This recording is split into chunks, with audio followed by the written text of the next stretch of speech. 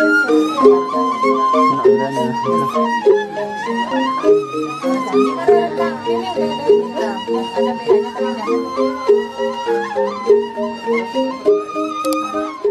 pamuji rahayu, salam budaya, dan salam Bingkai Desa. Presiden Soekarno mengingatkan kita dalam cara berbangsa dan bernegara. Kalau jadi Hindu, jangan jadi orang India. Kalau jadi Islam, jangan jadi orang Arab. Kalau Kristen, jangan jadi orang Yahudi. Dan tetaplah menjadi orang Indonesia yang berbudaya. Bali Mula adalah sebutan untuk membedakan orang Bali asli dengan orang-orang yang leluhurnya datang belakangan ke Bali, yang umumnya berasal dari Jawa. Orang-orang Bali Mula atau disebut Bali Aga ini berasal dari bangsa Austronesia yang datang ke Bali setelah fase peradaban manusia. Hal ini berdasarkan bukti arkeologis pada jenis Pitecanthropus Erectus yang ada di Batur dan jenis manusia Papua Melanesoid di Goa Selonding, Pecatu, dan Badung yang telah mendiami Pulau Bali ini sebelumnya. Kehidupan manusia masa Bali Mula ini semakin kompleks ketika memasuki zaman megalitikum atau zaman batu besar. Seiring ditemukannya temuan-temuan seperti sarkofagus, kubur batu, dolmen, punden berundak, menhir, dan lain-lain. Perbedaan yang menonjol orang Bali Mula dengan orang Bali yang datang belakangan tampak sekali pada upacara kematian, umumnya dikenal dengan istilah ngaben. Orang Bali Mula melaksanakan upacara kematiannya dengan cara mendem sawah atau menanam, yang disebut dengan beo tanam. Sastra-sastra lontar menyebutkan mereka menganut sekte Waisnawa dan Bayu. Tafsir lain muncul agar abu sawah atau mayat yang dibakar tidak mencemari khayangan yang ada di gunung. Sistem beo tanam sampai sekarang masih dilaksanakan oleh orang-orang Bali Mula. Mereka yang dikelompokkan warga Bali Mula dipimpin oleh seorang pasek Bali.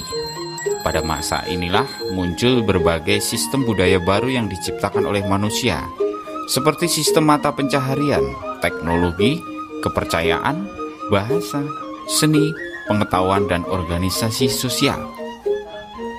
Sistem organisasi sosial oleh masyarakat pada masa itu diaktualisasikan lewat persekutuan masyarakat orang-orang keturunan Austronesia yang disebut Tani atau Banua atau biasa dikenal Wanua, yang dipimpin secara kolektif oleh 16 jero yang disebut Sahing 16. Pemerintahan sejenis ini oleh para ahli disebut sebagai Republik Desa. Persekutuan kepemimpinan tersebut sampai sekarang masih tetap dipertahankan di desa-desa Bali Mula, terutama dalam bidang adat. Persekutuan hukum orang-orang Austronesia telah merata di seluruh wilayah di Bali. Persekutuan hukum inilah yang diperkirakan menjadi cikal bakal desa-desa adat di Bali.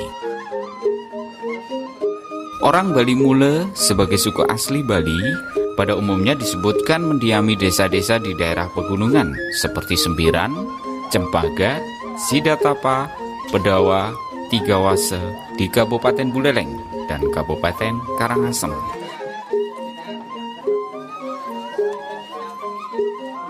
Nun di abad purba sebelum kebudayaan India mempengaruhi Bali, pulau ini bukanlah wilayah tanpa peradaban Tuhan. Kelenturan peradaban Bali Mula menghadapi pengaruh asing ternyata tidak mengikis wajah aslinya. Maka akan keliru mencari rujukan upacara asli Bali ke sumber-sumber teks India. Sepanjang sejarah masuknya pengaruh Hindu di Bali, memang tidak menunjukkan ada tanda-tanda vandalisme atau pemusnahan tradisi asli. Dr. Bernard Campus dalam bukunya Bali Purbakala tahun 1956 menyatakan bahwa orang Bali dahulu tidaklah lebih buta daripada kita terhadap pengaruh yang meluhurkan jiwanya. Maka ketika orang berbicara tentang peradaban Bali, silahkan membuka kembali kearifan masa silam, di mana pada saat itu manusia Gili Manuk membangun peradaban sendiri dan budaya kealamannya kini belum tentu setara dengan pencapaian kita.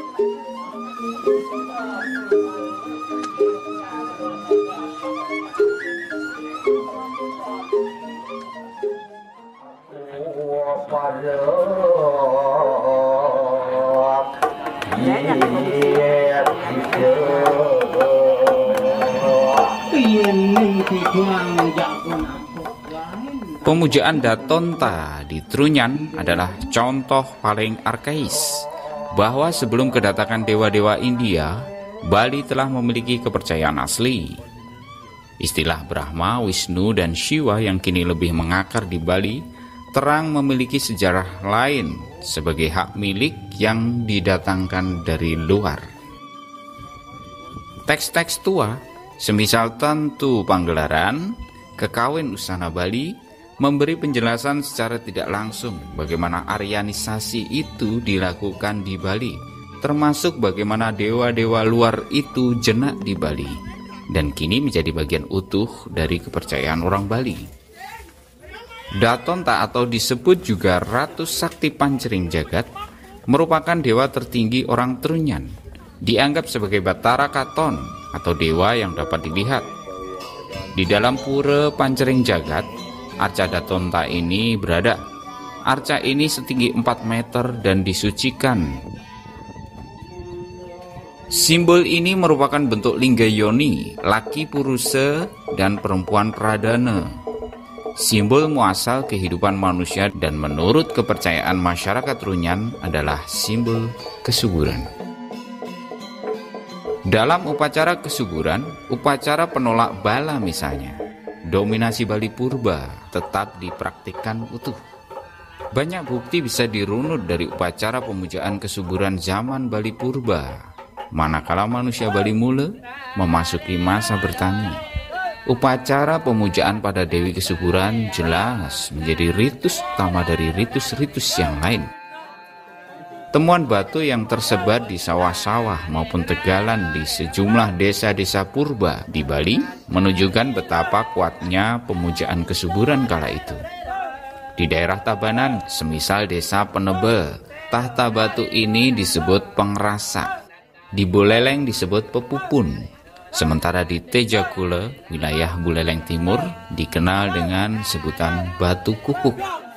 Ketika sistem kepercayaan orang Bali lebih tertata, hari pemujaan kesuburan dimasukkan dalam sistem kalender Pawukon. Datangnya setiap 210 hari, lazim disebut tumpek bubuh. Tumpek bubuh diperuntukkan khusus untuk penghormatan kepada tumbuh-tumbuhan. Sementara penghormatan untuk kesuburan binatang peliharaan dilakukan pada hari Tumpek Uye. Dari sini tampak kian jelas bahwa kategori-kategori indianisasi pada sejumlah upacara di Bali nyaris tiada berdasar. Justru sebaliknya dilakukan penyegaran dan penamaan baru. Pemujaan kesuburan memang merupakan tradisi dunia, tidak menunjukkan dominasi kultur pendatang. Upacara-upacara semisal Musaban ini, bajang colong dalam upacara manusia nyatnya, upacara kurban sapi yang lazim disebut jaga-jaga, dan banyak upacara khas Bali harus dirujuk hulunya pada peradaban Bali Mula. Banyaknya temuan gundukan batu pemujaan, menhir, teras berundak, dan bentuk-bentuk pemujaan yang menggunakan batu semata menunjukkan peradaban Bali Mula telah memiliki kepercayaan pada kekuatan-kekuatan alam. Dalam peradaban Bali kemudian diterjemahkan sebagai kekuatan dewa-dewa penguasa alam.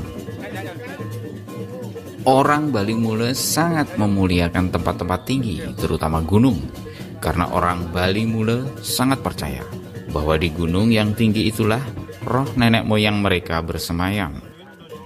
Barangkali pemujaan pada Ratu Bukit dalam wujud laki perempuan di Pura Besakih merupakan palinggih tertua. Bisa jadi peninggalan paling purba dari peradaban Besakih kini.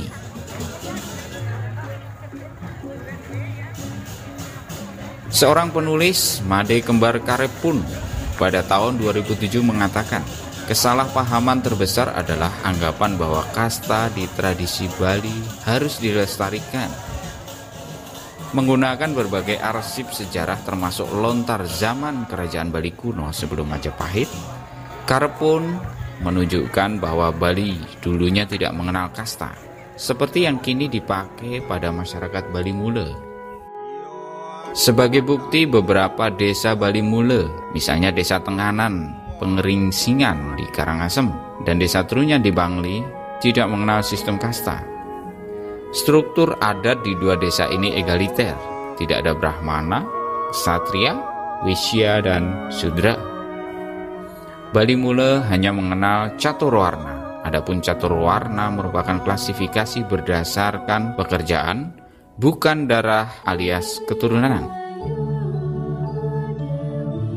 Struktur caturwarna sangat dinamis. Bisa saja seorang yang bernama Ida Bagus yang dianggap sebagai Brahmana namun bekerja sebagai pelayan yang disebut pekerjaan orang Sudra.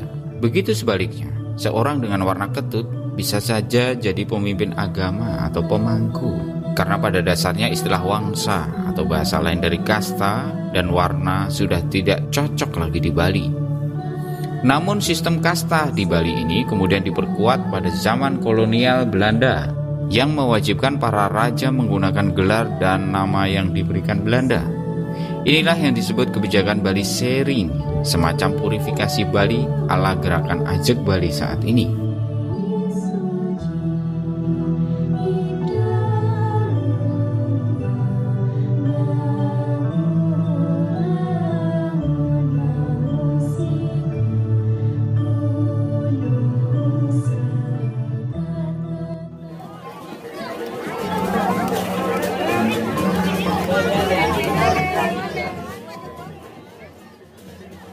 Tidak semua umat Hindu di Bali melangsungkan upacara ngaben untuk pembakaran jenazah.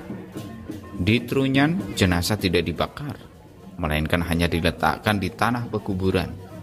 Desa Trunyan memiliki 3 jenis kuburan yang menurut tradisi Desa Trunyan, ketiga jenis kuburan itu diklasifikasikan berdasarkan umur orang yang meninggal dunia dan keutuhan jenazah. Kuburan utama dianggap paling suci dan paling baik yang disebut setrawayah.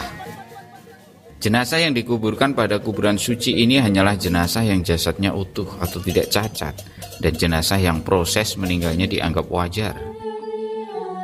Kemudian kuburan muda yang diperuntukkan bagi bayi dan orang dewasa yang belum menikah, namun tetap syarat jenazah tersebut harus utuh dan tidak cacat. Dan yang ketiga dinamakan kuburan setra bantas, khusus untuk jenazah yang cacat, yang meninggal karena salah pati maupun ulah pati, atau meninggal secara tidak wajar, misalnya kecelakaan ataupun bunuh diri. Meski disebut dikubur, namun cara penguburannya unik, yaitu dikenal dengan istilah mepasah. Jenazah yang telah diupacarai menurut tradisi setempat diletakkan begitu saja di atas lubang sedalam 20 cm. Sebagian badannya dari bagian dada ke atas dibiarkan terbuka atau tidak terkubur tanah. Jenazah tersebut hanya dibatasi dengan ancak saji yang terbuat dari sejenis bambu yang membentuk semacam kerucut, digunakan untuk memagari jenazah. Jika semua liang sudah penuh dan ada lagi jenazah baru yang akan dikubur, maka jenazah yang lama dinaikkan dari lubang dan jenazah barulah yang menempati lubang tersebut. Jenazah lama ditaruh begitu saja di pinggir lubang.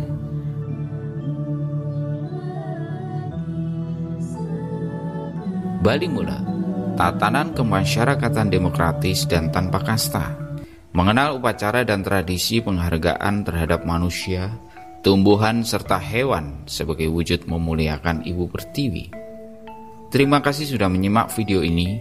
Salam pemuji rahayu, salam budaya dan salam Bingkai Desa.